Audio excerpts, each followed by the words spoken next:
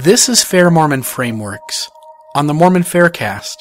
The FairMormon Frameworks series seeks to present Latter-day Saints whose grasp or knowledge about a specific topic can help us consider different frameworks within the gospel that lead with faith. I am your host, Bill Reel. Now on to part 2 of our interview with Brad Wilcox. You know, you're talking about all of us having a little bit different view of how it all fits together. And you know, as prepping for this interview, you're probably aware that this podcast deals with those who struggle a lot with faith. And one of the things that they struggle with is that within different cultures and different wards, there sometimes is this big giant box of doctrine, and it includes a lot of speculative things and other things that they get told by a Sunday school teacher or another person in the ward. And they feel like people build up walls against them because the way in which they make the gospel fit is just a little different than the next person. And I was thinking about Elder Uchtdorf's talk during conference, where he talked about us not fitting a mold, that the diversity within the church is a blessing that helps us. And I just think your comment there kind of speaks at that there are the basic tenets of the faith. We've got to stay in those. We've got to find a safe place to be within that. But in the realm of specifically how grace works, I don't know that we should build walls up against somebody because one person thinks a little differently. Any thoughts from you on the flexibility we all have in the gospel? Oh, yeah. I mean, right now, there are some people that literally will go to battle about where the Book of Mormon took place. I mean, there are members of the church that will lay down their lives for one theory or another. Right. And I just think it's a little ridiculous as we get so focused on something that peripheral, and we're missing the whole meaning of the book, which is not where it took place, but how it is testifying of Christ and helping us become more Christ-like. One missionary in my mission one time said, "President, I don't even want to bring investigators to church." And I said, "Well, that's kind of a problem, Elder, because that's your job." And he says, "But I don't want to bring them because," he says, "our ward is awful. The little kids run around, and this lady is so weird, and she's in everybody's business. And this guy over here, he's like hung up on this doctrinal thing, and every time he opens his mouth, he says the same thing. And this guy over here is all mad because some general authority said you shouldn't drink Coke. And so he's all mad and went inactive because somebody said he shouldn't drink Coke." And he says, "Are you kidding?" He says, "I'm going to bring people to this mess of a ward and tell them, yeah, you want to be a part of this?" He says, "No." He says, "I think the ward ought to get its act together first, and then I'll bring new investigators." I said, "No." I said, "Wait." I said, "Go back with me in time. Let's go back to when Jesus was on the earth. Whether it was in the old world or in the new world, let's go back. You think those congregations were perfect? You think they didn't have crying babies? You think they didn't have a few Pharisees in there that were just really steeped in their Jewish traditions? You don't think that there was somebody who came who said, gosh, we shouldn't be nice to the Romans. They're the ones that are taking us over." I mean, come on. There were people back then who had opinions. And there were people back then who were mixing politics with religion. And I can't even imagine being one of the first Gentile converts who thought, am I going to have to be circumcised? I mean, whoa, there's a test of faith for you. I mean, you go back and you think the church must have struggled with this in its day, just as we struggle with it. But how short-sighted would the person have been to say, I don't want to meet with Peter, James, and John. I don't want to meet with these apostles because somebody out there, offended me and said that my goat is making too much noise in my yard. I mean, come on. This is a chance to mingle with apostles. This is a chance to build each other up. This is a chance to create a Zion community. And I just think sometimes maybe we forget that we want that Zion community to already be in existence. And we forget that we're part of building that Zion community. And I'm sure glad Jesus didn't refuse to come be with us because we're all a bunch of jerks.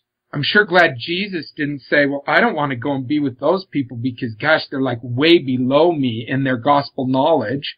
And I'm certainly glad Jesus didn't say, oh, come on, I'm not going to do the Sermon on the Mount because they won't even understand it. And this lady over here is talking to her friend right during the sermon. And this guy over here is playing on his iPhone, and I'm giving the Sermon on the Mount. So I'm not even going to give the sermon because he's just playing on his iPhone. I mean, come on. I think we have to kind of look past all that and be able to say, let's don't miss the forest for the trees. Awesome. The analogy that you're most known for is the child taking piano lessons, which I thought was just beautiful. Can I ask you where you kind of hit on that, or when you made that connection?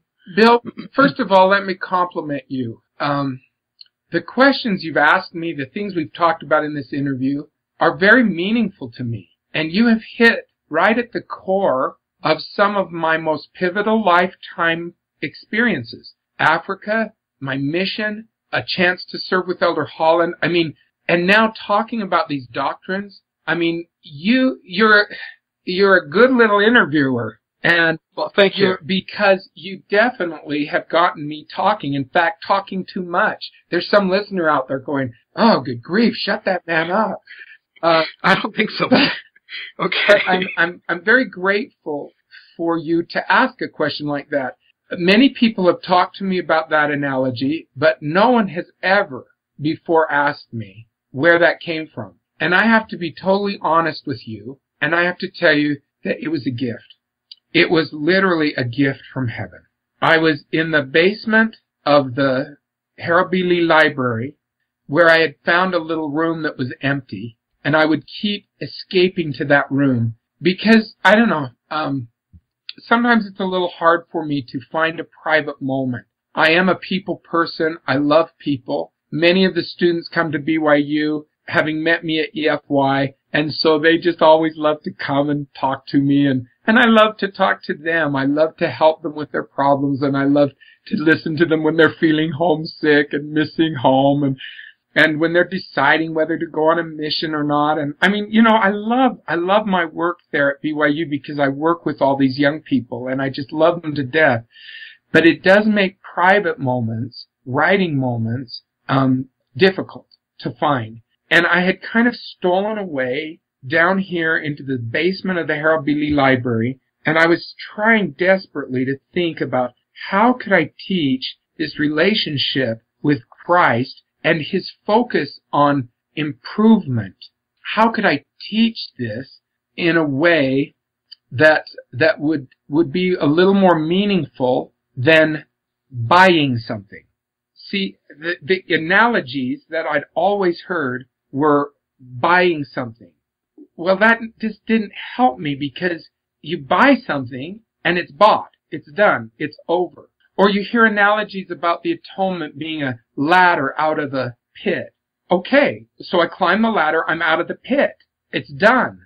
Or you hear the atonement being a bridge across a chasm. All right, I crossed the bridge. Christ built the bridge. I crossed the bridge.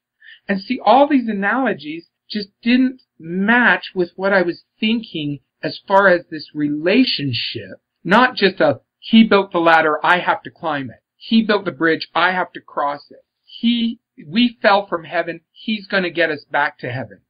His part, our part.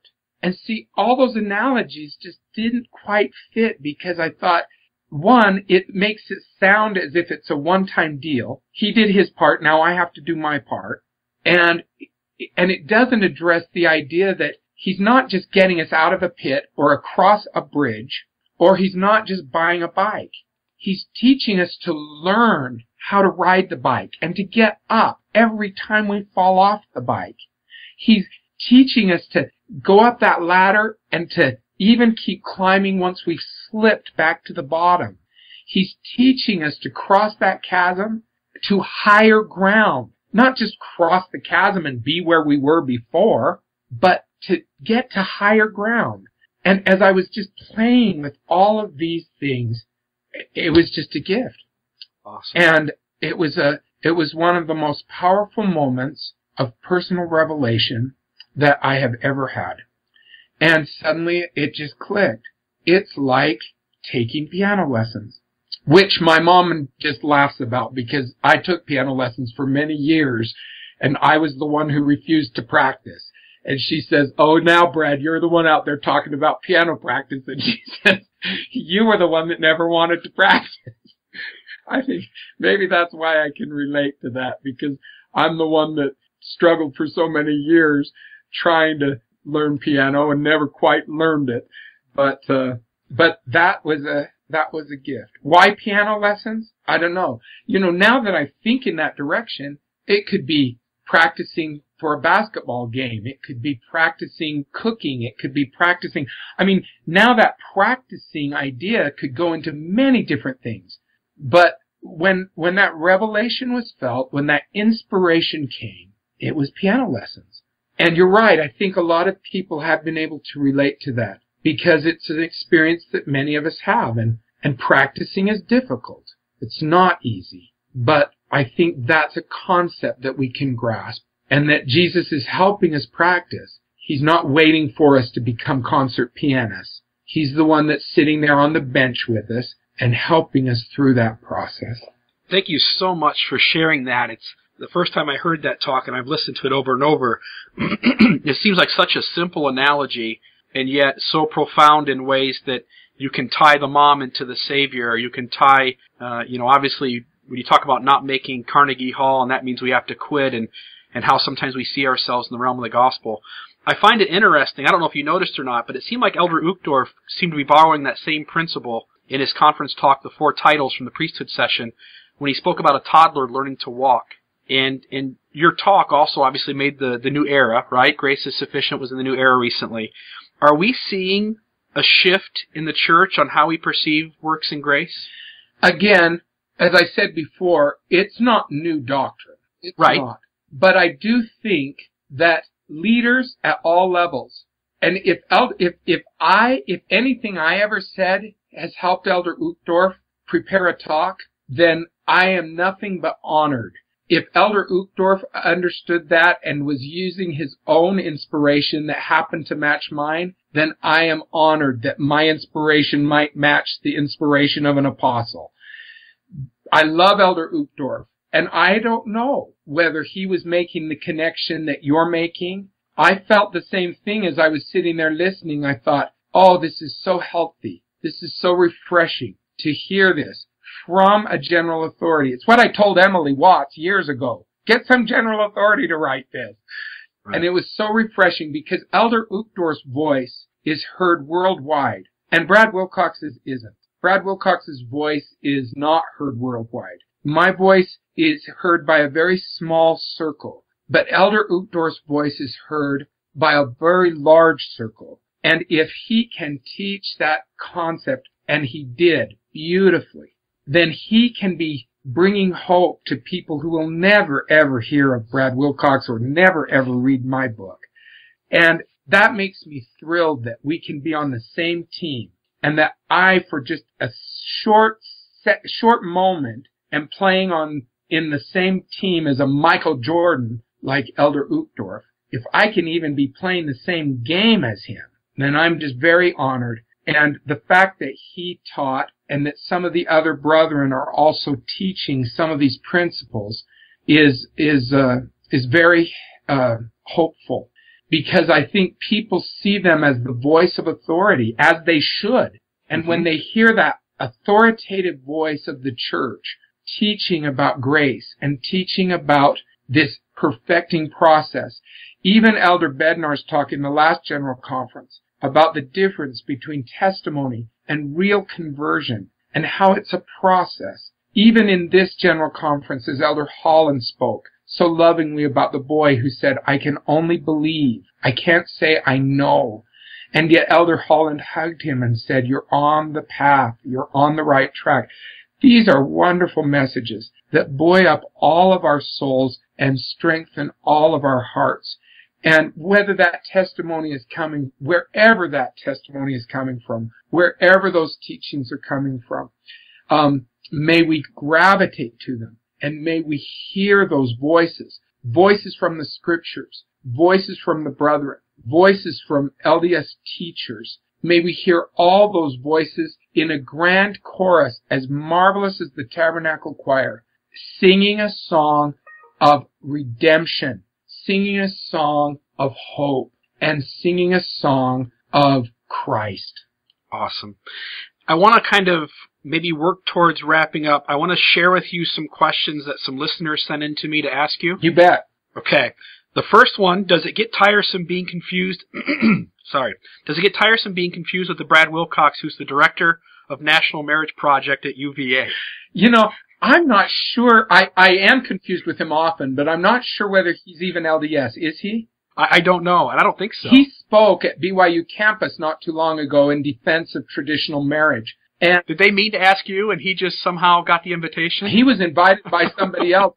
Several people called me and said, I can't wait to come to your lecture on traditional marriage. And I thought, well, I didn't know I was giving one.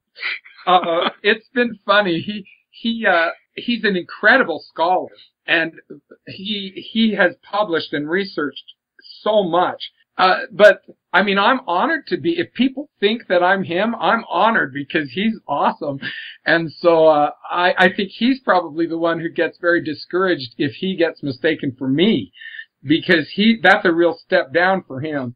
I often get asked also in church circles if I'm related to S. Michael Wilcox. And he is also a teacher I admire a lot. He's a speaker and writer that I just love. But we're not related. He gets kind of mad because he's not that much older than I am, but people always go up to him and say, are you Brad Wilcox's dad? And it makes him laugh because he says, no, I'm not your dad. He says, at least they should think we're brothers. And anyway, he's a great friend, marvelous teacher, but we haven't found a connection in all of our efforts to try to find which polygamist we came from. Right. Well, if it makes him feel any better, you can let him know that I thought he was your older brother. I didn't. That was you. I just saw the two of you giving talks and writing books, and I figured the two got to be connected. You'll be on his good list for that. Good. But he's a great teacher, but I'm not connected with him either. So either way, I guess I'm honored if I'm connected with either one of those men. The next question, one of the listeners asked that Brad's wife is a RN. Something my wife is seriously considering pursuing. What advice can he share about that profession in regards to time commitment, work schedules, joys, and downsides? Because I was a teacher, I taught elementary school for 3 years before teaching at BYU. We never enjoyed the possibility of living off one single income. In fact, one of the reasons I got involved with EFY was because it was something I could do during the summer. When I was teaching during the year. So ever since we've been married, my wife has always worked part-time until we were called on our mission to Chile. She never worked full-time, but nursing was a great career for her because it did allow her to earn a good wage in a part-time job. And that was enough to supplement our income and allowed us to survive.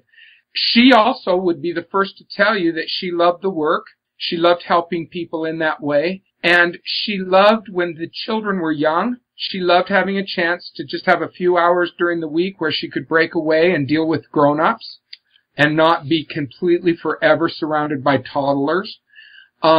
She also was such a great nurse that my son has followed her into that profession. He's now working as an RN in San Antonio in an ICU there. And so she definitely had an influence on my kids and helping my son choose his career.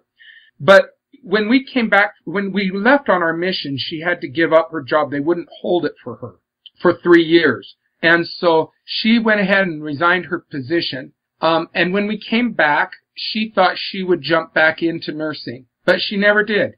When we came back, she said, you know what? The kids are going through a big transition. I had 2 middle schoolers in Chile who were going to be going into high school.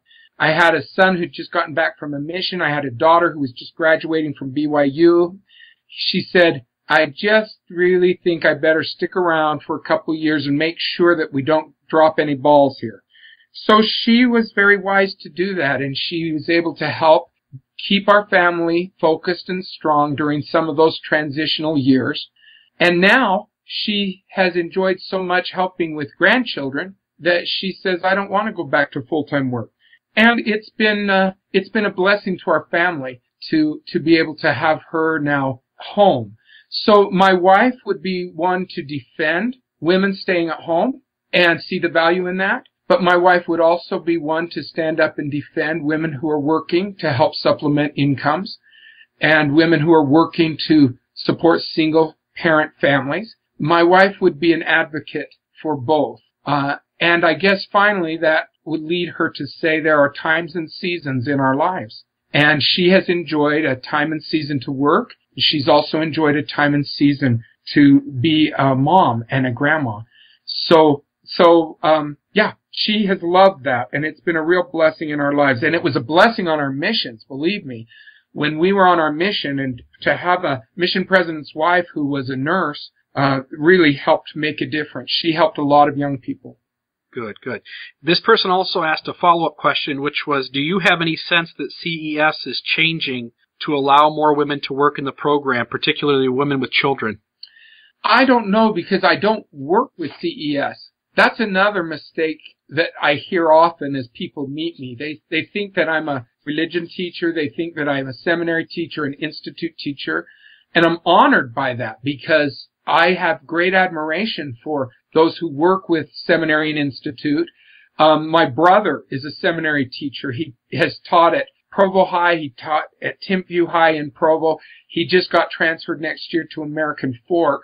And he loves teaching seminary, but I've never worked with that program, so I don't know if we're seeing shifts. I do know that there are some lines that they still have about seminary teachers being married, and I know that there's still some lines about women with young children and not being able to teach full time. Many early morning seminary teachers, many part-time seminary teachers are also mothers, but I know that there are some lines that SNI is preserving, but I'm not really one who's in a place to speak to why those are either changing or not changing. I'm just an observer who's watching it from the outside. Now, you currently serve on the General Sunday School Board, correct? Yes, that's been a beautiful calling.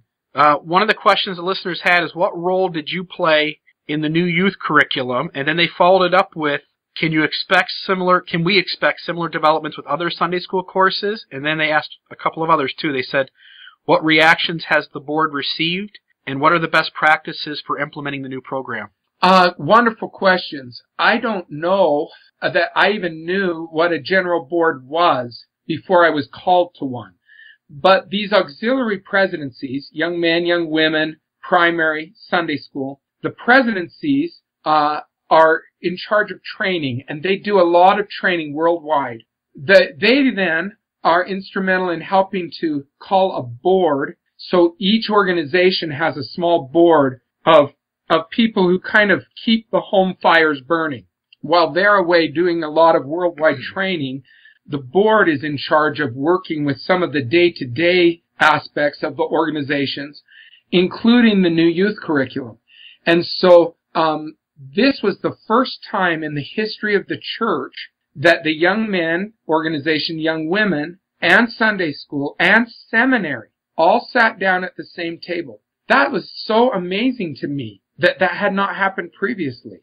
And maybe it had happened casually previously, but this was the first time that formally all those organizations stepped out of their silos and into a setting in which they were cooperating and working together. And it's been beautiful to see. Sister Elaine Dalton, President Beck, President Russell Oscathorpe of the Sunday School, and the leaders of the Seminary and Institute, Elder Johnson, the Commissioner of Education, they all work together, and they have really set their own egos aside, their own self-interest or organizational interests aside, and they have really pulled together and worked very closely with the brethren. Elder Hales, even in his frailty and through his illnesses, has really been a powerful voice advocating for this new youth curriculum.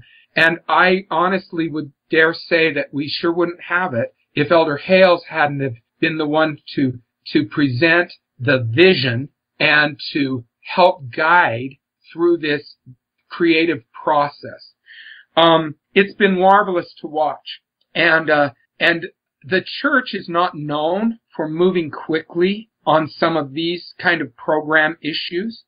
And yet this moved extremely quickly. I didn't really understand why until President Monson made his announcement that changed the world by lowering the mission ages. And at that same conference, that's when the announcement of Come Follow Me was made. And having worked behind the scenes a little bit with this, having helped with some of the piloting of this, I was just amazed when all of that came together. And to sit back and say, wow, there was a lot more going on behind the scenes that none of us were aware of. And this curriculum was needed in an effort to help prepare young people for earlier service.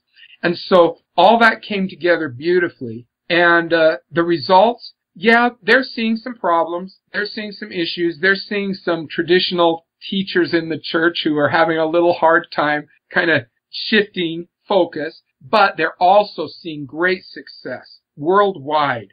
The curriculum is truly allowing for some incredible growth and participation for the youth. And so they're getting good feedback from all over the world, some marvelous things happening, and it's exciting. It's exciting to see it. I went to a fireside the other day, and I said to the parents, I said, parents, listen to this. And then I said to the youth, I said, youth, what did you learn about in Sunday school in January? They all said, Godhead. Then I said, what did you learn in February? I said, plan of salvation. What did you learn in March? We learned about the atonement. What did you learn in April? Apostasy and restoration. And then I looked over at the parents and I said, a year ago, could your kid have told you what he learned in Sunday school from 2 months ahead, 3 months before? I said, a year ago, could your kid have told you what he learned in Sunday school that very day? And all the adults were just laughing because they realized that no, he couldn't have. And yet now they're learning this in such a way that they are internalizing these core doctrines. And do we have a ways to go? Yes. The board right now is working feverishly with the presidency and others to try to prepare a teacher preparation course. That we've had the teacher development course in the past, but some are finding that very long and hard to take people through. So we're working on a course that would be about 4 weeks or 4 lessons that would kind of help teachers adjust to this different approach in church classrooms and the idea of not following the manual, where most of our previous focus was on stick with the manual, follow the manual. And this would help teachers understand needs and try to meet those needs. So that's in the works. And yes, in answer to the question, they are hoping that this more active learning will become a part of church classes at all levels. And so I think stay tuned, because there are some wonderful things being generated right now that will affect gospel doctrine classes and also even primary classes, priesthood classes. And it's exciting to see that happening and to be a part of it, a small part. I know my listeners will be grateful to hear that. One of the things that those who run into a faith crisis or struggle with their faith, what they encounter is that they go through their Sunday lessons, and then sometime 20 years later they encounter some piece of factual information out of church history that nobody ever talked to them about or spoke about or shared with them, and they feel surprised by it. And much of that is because of the constraints of the old manual, where you had a specific lesson, you had to stay on a specific point, there was too much to cover in one class. And now with this new way of doing things, there's a lot more flexibility. If somebody's learning about the apostasy and restoration and they encounter some difficult question, there's now this openness to be able to come forward and say that. So yes.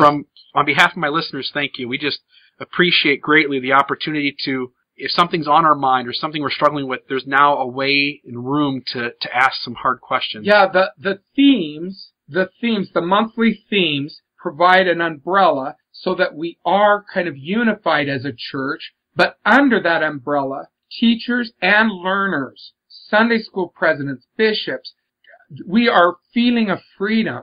Underneath these themes, there is a freedom that we've never felt before. And you're right, it is opening up the door for deeper and more substantial learning and teaching in the church. And I appreciate and applaud teachers, Sunday school presidents, youth leaders who are out there who are making this happen and who are really on the front lines implementing this, learning from mistakes and just moving this forward, because within the teachings of this new youth curriculum, I think we really will find the tools to be able to help young people and strengthen them to a point that perhaps later in life they won't feel like they were just taught an agenda rather than seeing their real needs and questions addressed.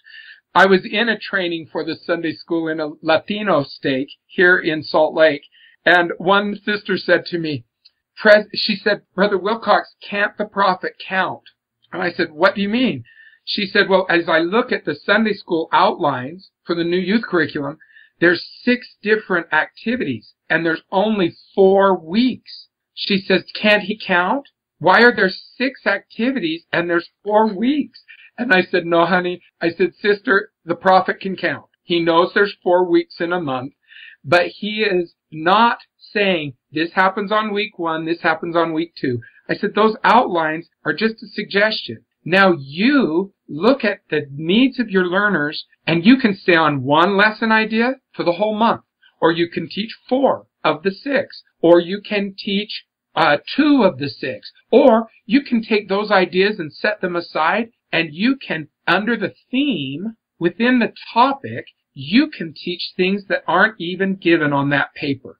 And she just was flabbergasted, because ever since she joined the church, it was, follow the manual, ask this question, get this answer. And now she was saying, wow, I'm really being treated with, with much more trust. And I said, yes, you are. Yes, the prophet can count, and yes, the prophet trusts us with this incredible opportunity. So I hope we don't blow it.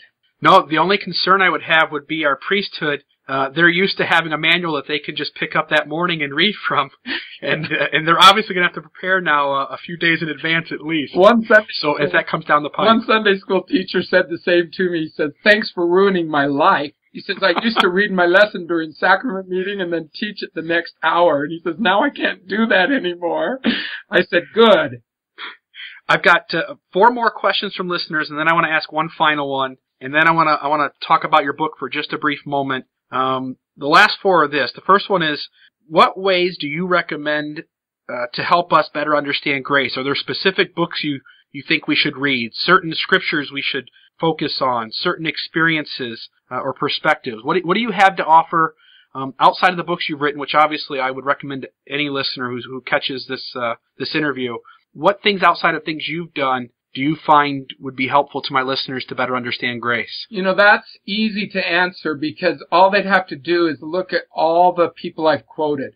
As they look at the bibliography in the back of the book, they will see the very books that helped me start putting some of these puzzle pieces together in my mind. Grace Works by Millett was a real key for me. The Amazing Grace by Jorgensen. It's an older book, but that was very helpful. I loved The Broken Heart. In fact, the whole 3-book series from Elder Hafen and his wife. That was very helpful. I loved With Full Purpose of Heart by Elder Oaks. That was a beautiful book that helped, kind of focus some of my ideas in this particular, realm of doctrine. So those are some that Pure in Heart by Elder Oaks was another one that was very helpful for me. I think another one that, there's so many that I love, but I think dealing specifically with grace, I think those are the ones that really started my brain thinking in a different direction and kind of caused a paradigm shift for me.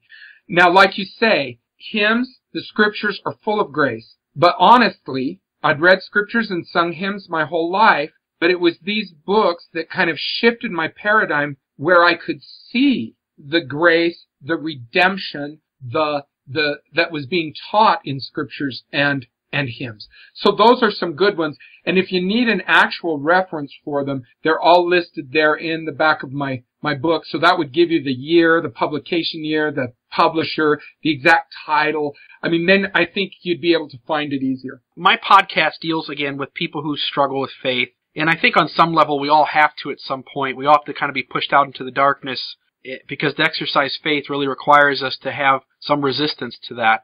Any ideas on how to support people going through a faith crisis or through other trials? And this person even put in parentheses, I'm interested in the most critical things to do or not to do. Any thoughts along those lines? Well, I think about what Elder Anderson said, not in this latest general conference, but in the previous one, where he said, when the storm comes, don't leave the shelter.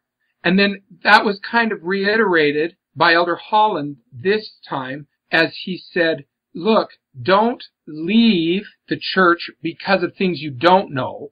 Don't abandon what you do know. He said, just realize that you're in a process of learning and growing. And I think that that's very good advice. I think the scariest thing that we do is that we feel a crisis of faith, or we feel unanswered questions, or we read something about church history and that freaks us out. And all of a sudden we just want to step away from everything that we have loved, that we cherish, that we know to be good and true. And I think instead we just need to realize, hey, look, I can stay in this shelter and I can face the storms within the shelter. I talked about how my mission had been such a turning point for me. And I think that part of that was because I struggled with doubts and questions that I had never encountered previously in my growing up Mormon life.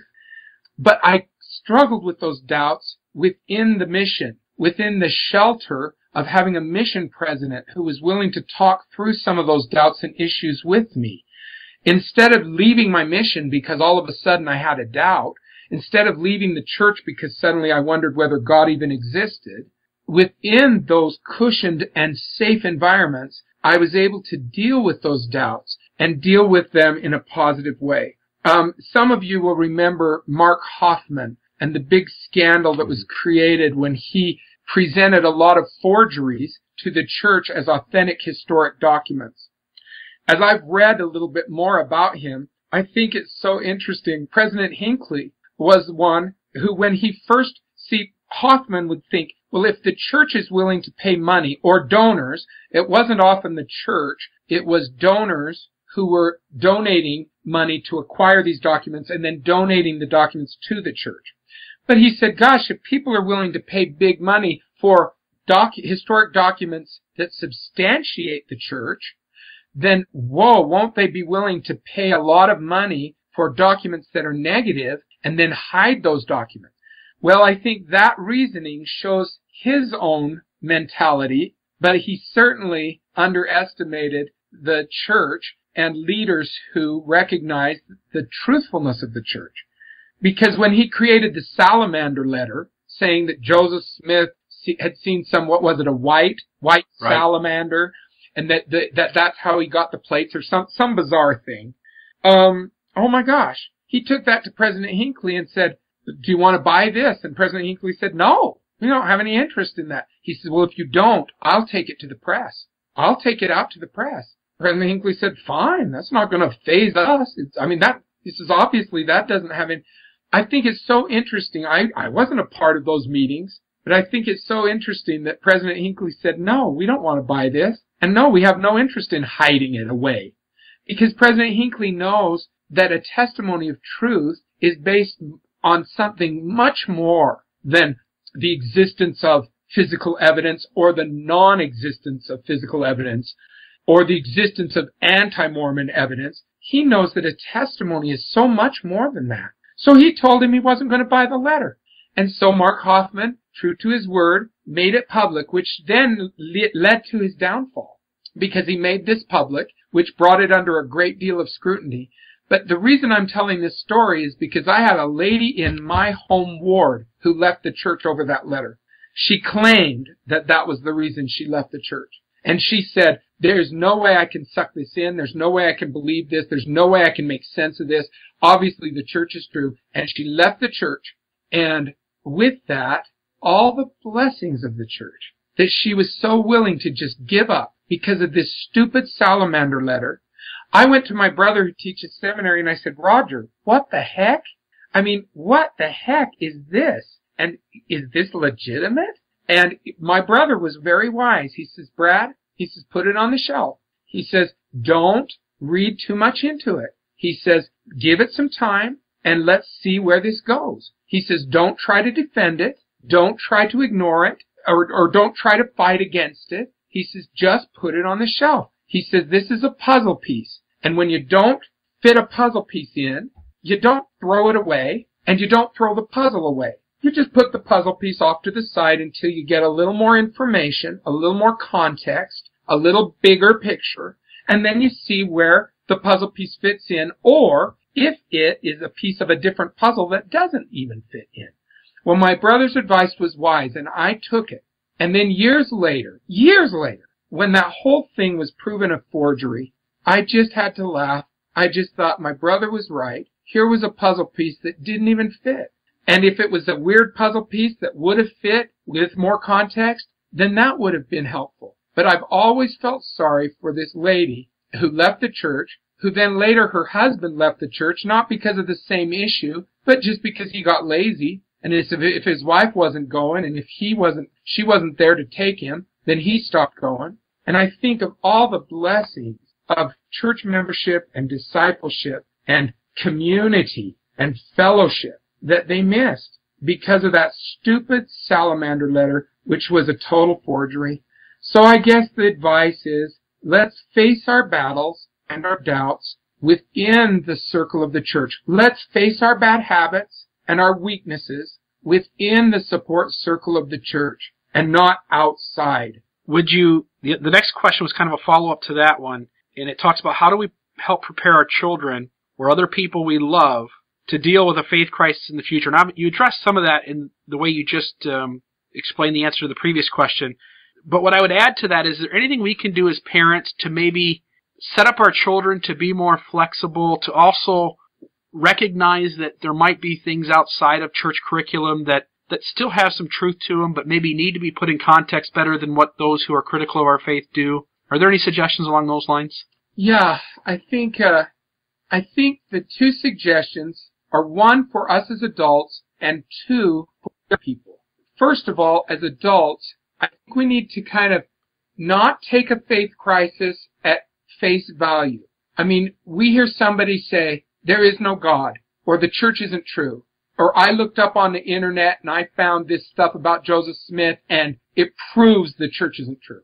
And boy, we just want to jump in and we want to correct that. We want to prove there's a God. We want to prove the church is true. We want to prove that Joseph Smith walked on water. We want to just go in there and we want to just contradict all of that.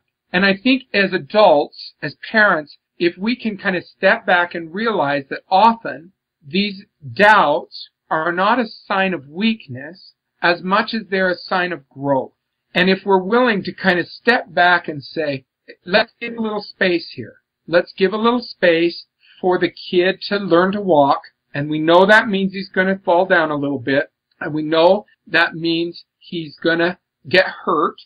But we're going to give him space to walk a little on his own and to know that we're there with our outstretched hands saying, come on, walk to me. But we're not going to keep the kid in our arms. We're not going to hold that kid in our arms because the image of a father still holding a 16-year-old boy in his arms because he doesn't want him to fall learning to walk, that smacks more of abuse than it does of loving parenting.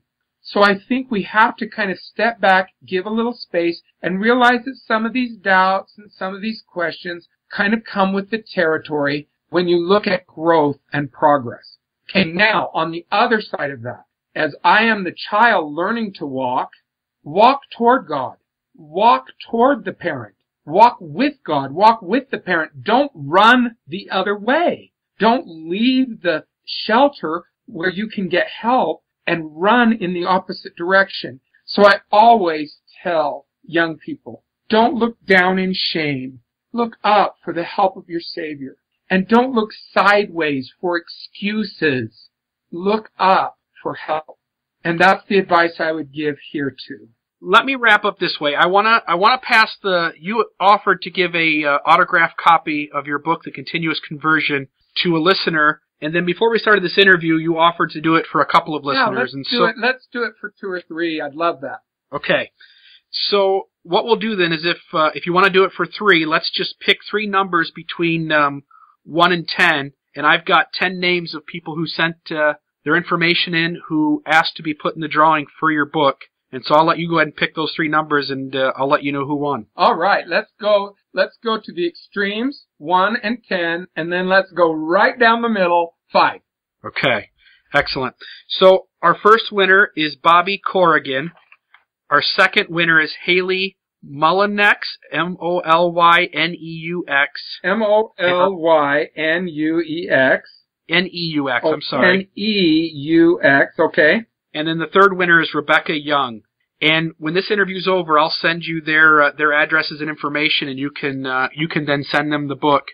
They'll be quite excited to hear that. Yeah, and if you've got the spelling too of their first names, and I'd like to personalize the books for them, so make sure I get those too. And yep. Bobby and Haley and Rebecca, thank you for listening. Gosh, that's pretty good of you to even listen for this long. But thank you. And if these books can be helpful to you or to someone you love, then I send it with love. Awesome. That's great. And I want to finish with just a little bit more insight into how I came upon you, and then I want to conclude with one last question. When I was called to be a bishop 4.5 years ago, and I joined the church at the age of 17. I encountered some critical material even before my baptism, and so I had to kind of struggle with the questions throughout my time in the church. And it got to a point about 1.5 years in of being bishop, 2 years in. I'm sitting down with youth and I'm talking to them. People are coming to me for advice, as a lot of people do, to go see their bishop when they're struggling with something. And the way I saw grace, in the way I used to see it, was, as Brother Millett talks about, this works righteousness. And I thought I just had to beat my head against the wall enough times and perfect myself. And yet when people would come in to see me as the bishop and talk to me, I found that I was sharing a different view that I didn't have a testimony of intellectually, but that I had a testimony of in my heart, which is the view that you share. Yeah, kind of saying, hang in there, keep trying, you're doing okay. You got it. But intellectually, I didn't see that view myself. I had this view that we had to just work ourselves to death. And it came to a point where I kind of just hit this valley, and I was just deeply struggling. And I almost, in the back of my head, made this promise to myself that I was going to hang in there, if only to help other people, including my family, get back to Heavenly Father, but I didn't think I was going to make it. And it was at that point I asked Heavenly Father if He would help me. And so what I did was I got my MP3 player and I went online to BYU Speeches and I started downloading talks. And I didn't have any certain subject I was looking up or any specific speaker. I just went in prayerfully looking. And one of the talks that I downloaded was yours. And I remember listening to it on the way back and forth to work. And in my job, I go out and visit different homes and I get to drive around a lot, so I take my MP3 player with me. And the moment I heard your talk, it was just absolutely a game changer for me. And it made the doctrine of Christ and it made grace something that I could not only relate to, but now all of a sudden I could access it personally. And I didn't feel like I was somebody who wasn't cutting it. So I just want to say thank you, Brad. Bishop, thank you. And you know, if you were the only one who was affected in that way, it would make all of the thinking, all of the work, all of the speaking worth it. If you were the only one who was able to feel hopeful because of that, then it would have been worth it. And I'm just so grateful that Heavenly Father put that into your hands at the minute when you needed that most. I appreciate that. I want to follow that up with my own view being changed then. I put together a fireside, a Fifth Sunday lesson in church actually, where I put a PowerPoint presentation on where I showed the things I had learned from you and then adding to that some things from Brother Millett and from Brother Robinson. And I finished up about a half-hour lesson and then I went into a video, first 17 minutes of your talk, His Grace is Sufficient. And when that lesson was over, several brethren were in tears, multiple sisters were in tears, and it finally clicked for them as well. And so again, if you think, I recognize what you say, and yes, I understand the value it has if just one person benefits. But your talk has been amazing throughout the church. I think on BYU Speeches, in just the short time it's been on there, it is one of the top 5 most listened to talks on the entire site. So thank you for all you do, Brad. Well, it's very humbling to me. And now after this interview that I acknowledge that so much of what I have taught has been a gift from other teachers who've taught me, and a gift from God. So I am grateful for your kind words, but I definitely recognize that in many cases here, I have just been a very small instrument in teaching this message. The final question I want to wrap up with is, among my listeners are people, again, who struggle. Some are spouses of folks who no longer believe and they've left the church. These spouses are hurting. They don't know how much longer they can hold on. I have other listeners who want faith so bad, and they seek it and they plead for it and they struggle to find it. Each of them are in need of God's grace. Any thoughts on what you would say to them? In just one brief statement, I'll quote one of the students in my mission prep class a couple semesters ago, who's now a missionary serving in Florida, by the way. But this young man, in one of his papers, stated something so beautifully that I ended up quoting it in my new book. He said, "I used to see myself working toward Christ as the goal, but now I see myself working with Christ toward our goals."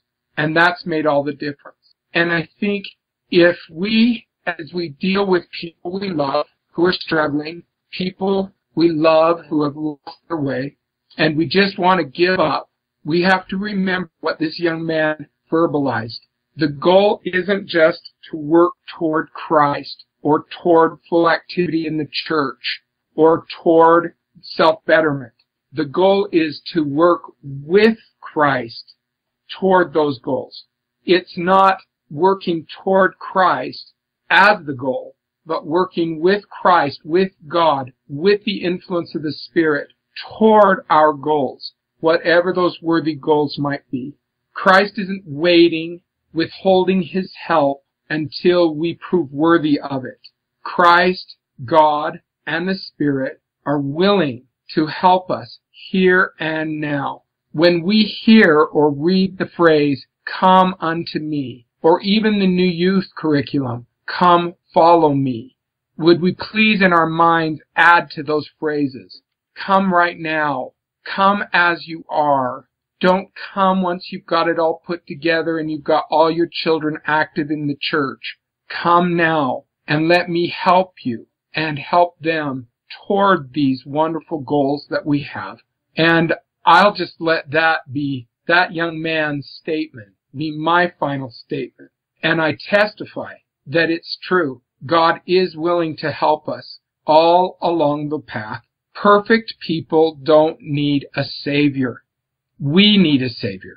And He's there for us. He's not just there for perfect people who have it all together. He's there for us. On the back of the new book it says, "Heaven is not a prize for the perfect.